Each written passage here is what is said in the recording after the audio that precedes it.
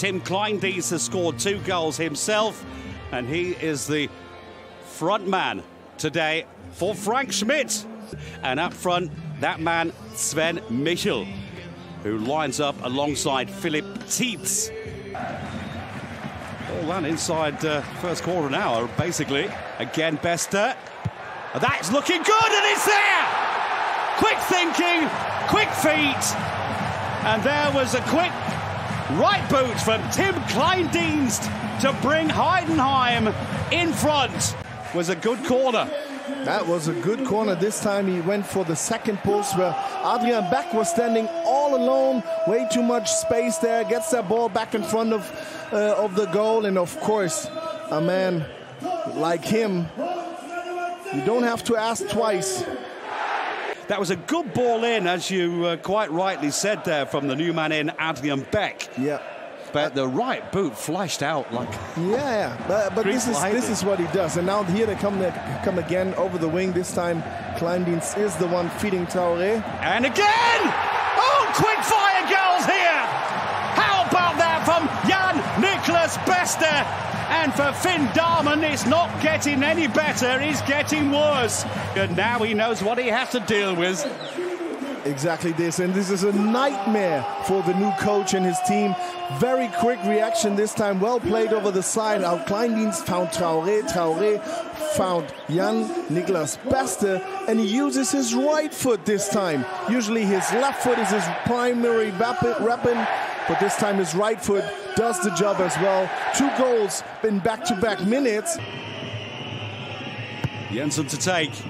It's good and high, and there is the goal, scored by Philipp Tietz. Well, that was a perfect corner, but they did not have Philipp Tietz on the radar. Augsburg gets goal number 1 in the Bundesliga. He's never scored before. And like the second goal of Heidenheim, there's a man absolutely free on the second post. And of course, that's a real mistake there. There must have been a misunderstanding before. I think Leonard Maloney was coming late to face Philipp Tietz. Keep tight, keep coming back. They know on the pitch what he means. Ball headed forward from Rex Bajai. Tietz with the touch, laid off nicely. What a cracking goal! What a brilliant goal from Mads Pedersen!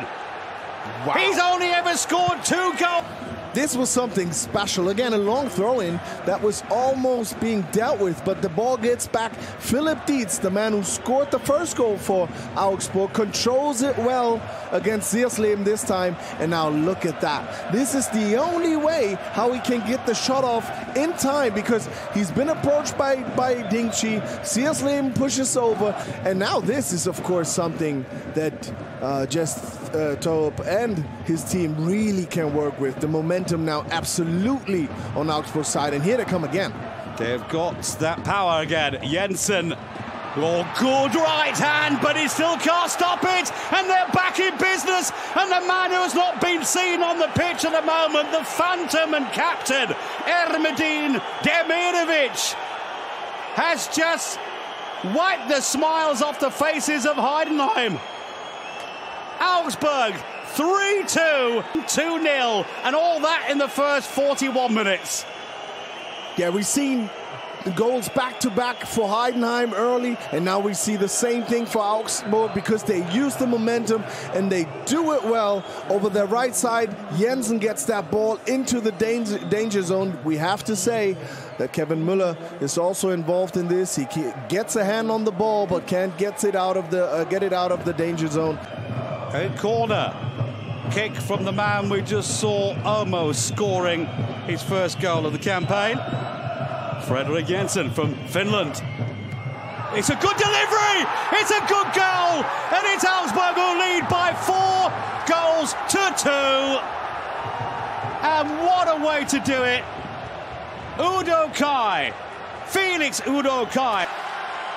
Yeah, I thought that ball was not good. I think it was intended to go a little higher, but they will think, yeah, what the hell, we'll take it anyway. It goes all the way through in front of the goal, and it's the chest or the tummy of Felix Udo Kai that he scored with. Now it's his chest. I be comparable. Jan-Niklas Best is not able to save that. Rexbejai is always wanting to get involved. That's a good ball. And this is looking promising. And it could have gone in, but it's knocked over the bar. Claim of a handball here from Robert Gumny. That arm, and the arm was a little in the air. There you have it. Oh dear. It looks strange, but it's gonna be a good call there, even though that would have changed anything. Elvis. And he's buried it. That is a tremendous strike from Elvis Rexbejai. A very well taken penalty indeed. That is the final whistle in a game that has thrilled us right from the off, because we have seen 6 goals.